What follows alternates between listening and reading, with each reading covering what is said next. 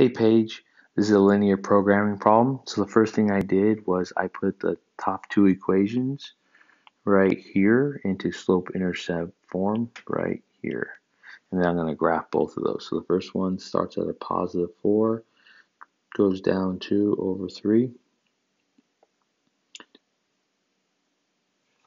So this is my first line.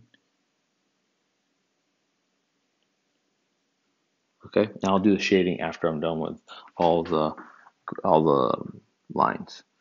All right, the next one is positive 8, and then down 2 over 1, down 2 over 1.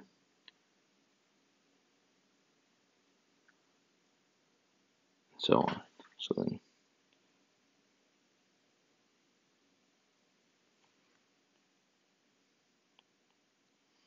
okay. And then x is greater than 0 is going to be a line that goes right through here. And y greater than 0 is right through here. So if we were to shade all of them, the first one was right here, this line right here, and we shade below it. We shade below the second line, and we shade to the right of the third line and above the last line, and all those will have this common area. Okay, so now we have to find our main points. So our main points are going to be 0, 4, 3, 2, 0, 0,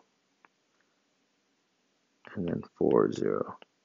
So wherever these overlap, so we have one right here, right there, right there, and the last one's right there.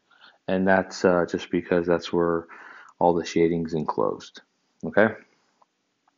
So now to figure out the maximum, we plug in the x and y's into this equation. So the first one will be 6 times 0 plus 7 times 4, which gives us 28. The next one, 6 times 3 plus 7 times 2, and that will give us 18 and 14, 32. The next one will be 6 times 0 plus 7 times 0, fairly easy, 0. And the last one will be 6 times 4 plus 7 times 0 equals 24. So, as you can see, 3, 2 is going to be our maximum. So we have